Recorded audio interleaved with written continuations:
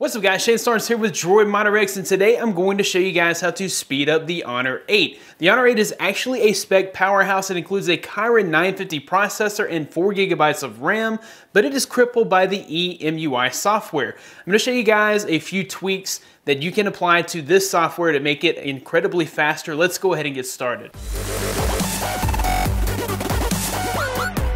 One of the first things you want to do here is get rid of the EMUI software. It tends to just be kind of heavy and laggy, so what we'll do is go into our Play Store and we'll grab the Nova launcher. So you can use the Nova launcher or really any launcher that gives you more of a stock experience. Nova launcher is just one that I have used for a very long time, so it's one that I'm kind of fond of. But they also update their launcher to kind of replicate features that you would find in Google stock launcher. It's kind of like that too. Once you have the Nova launcher installed, you'll notice that things speed up quite a bit. You even have access to an app drawer, which is rather nice.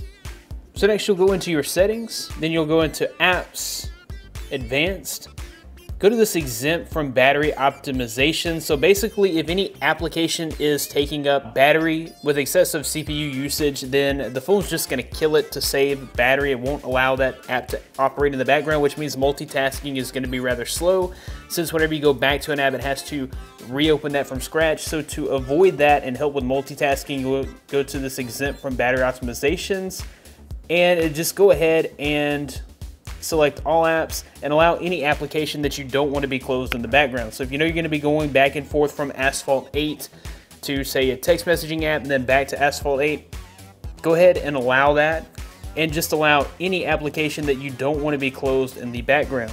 One more quick little tweak here. We'll go into our settings and we'll go to About Phone. We'll go to the build number and click on that 7 times, go back.